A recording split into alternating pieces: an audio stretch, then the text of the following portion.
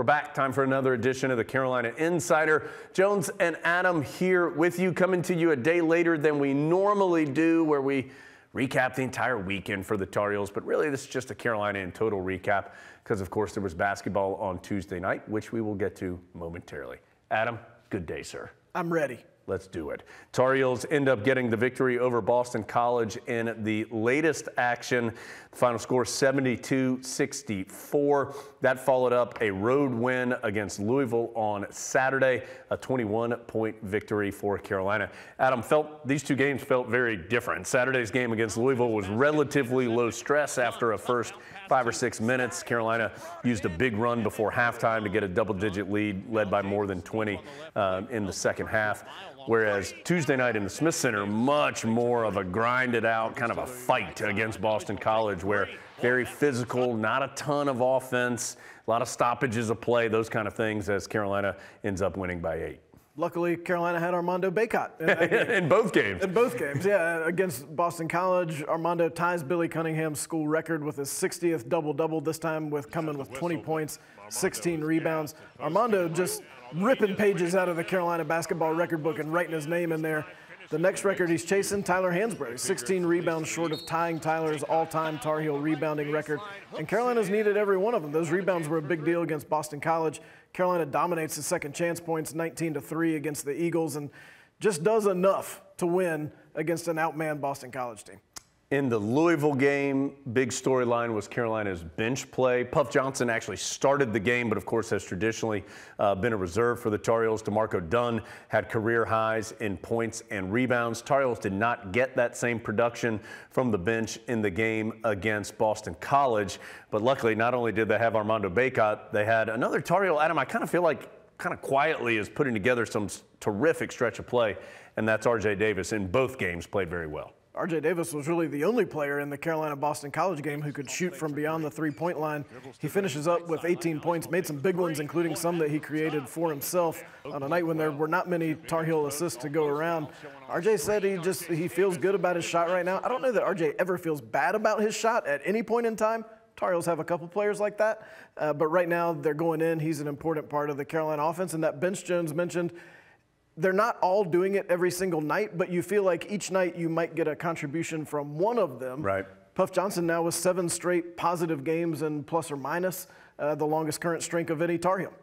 So Carolina now 13-6 overall, 5-3 in the ACC. Coming into the week, Clemson was atop the ACC and undefeated, and then there were 8 teams with either 2 or 3 losses after that. So it is a jumbled midsection, top to middle of the ACC. So every one of these games can create some separation. Everyone feels important.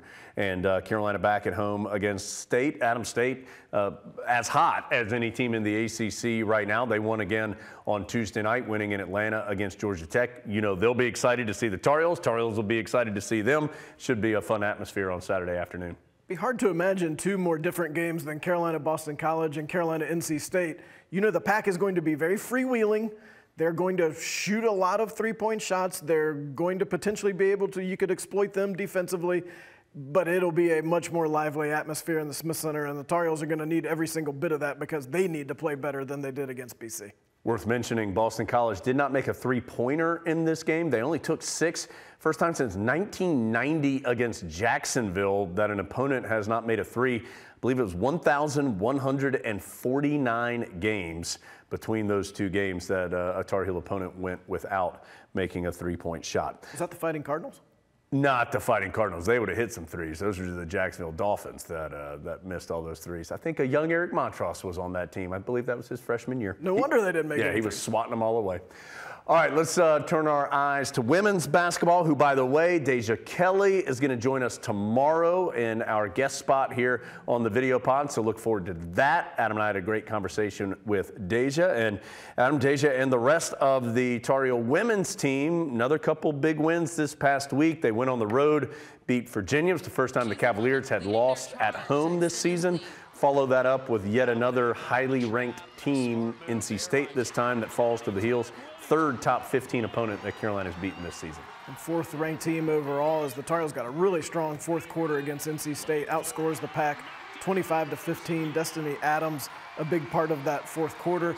Kennedy Todd Williams scores 15 points, a Jacksonville Cardinal. Yeah, oh yeah. And Alyssa Usby with 18 big rebounds. Tar Heels just really playing well at home right now, and that is very timely because they'll be at home again tomorrow night against a much improved Duke team. Devils of 16-1. Tar Heels had a sold-out crowd against NC State and Carmichael that made a difference on Sunday. Need something similar against Duke. So Duke and then Georgia Tech after that, also in Carmichael. Then the Heels have 4 of their next 5 on the road. So important to grab some of those home victories if you can. That atmosphere has made a difference for sure. That is 8 o'clock on Thursday night, Carolina and Duke women's basketball in Carmichael. Let's stick on some women's sports. Let's move to women's tennis. Adam, I mean, perennially one of the best teams in the nation. And again, they're ranked number 2 in the nation. 4-0 starting the year with 4 wins over in-state opponents. Some of the big notes from these wins include Brian Kalbas picking up his 500th win as the head coach of the Tar Heels. He now has 501 of them in total against just 101 defeats. Just an incredible career for Brian Kalbas, in part because he's been able to build such incredible depth. Tar Heels played a lot of players in those 4 wins and amassed a 25-3 record overall in those matches.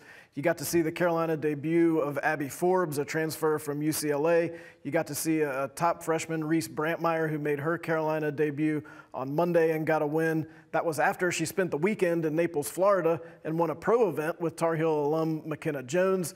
So the Tar Heels are stacked again and should, again, contend for not just the ACC, but for the national championship. The set totals in those 4 wins, 25-3. Carolina outscoring its 4 opponents, and that was, as Adam alluded to, playing a lot of depth, having a lot of different lineups to allow a bunch of people to play here early in the season.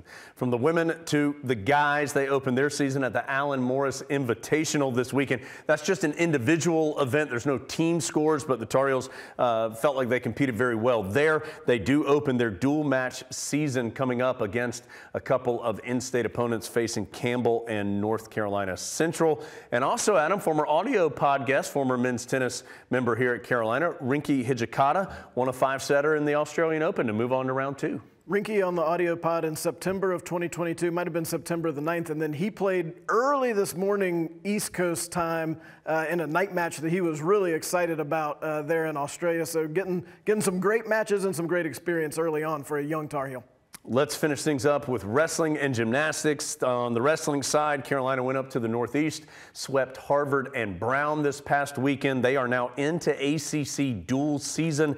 That starts Friday in Durham against Duke. And gymnastics, no competition this week, but a couple individual Tar Heels getting recognized. Julia Noer named the Eagle gymnast. Last year, the Eagle. Tar Heels join the ACC next year with Clemson creating a gymnastics team. But the Eagle right now, Julia Noer, the Eagle Conference Gymnast of the Week, and Lale Dekanoidze named the Specialist of the Week as well. All right. Couple big things coming up. Women's basketball against Duke Thursday night, 8 o'clock in Carmichael. Don't forget, Adam and I will talk to Deja Kelly. That's tomorrow on the video pod. And then men's basketball against NC State. Weird time. It's a 5 o'clock Saturday time. We're on the air at 4 p.m. Adam, tip-off club? Tip-off club, 3 o'clock on Saturday. It's a party on the lawn out here in front of the Smith Center leading up to that Carolina and NC State game. Come on by. Have a good time. Get yourself mentally prepared for the Heels in the pack. Don't bring your NC State friends to the game. Bring Tar Heels to the Smith Center. Yeah. Adam's already fired up. Yeah, we need to go before he says something he regrets. We'll see you next time on the Carolina Insider.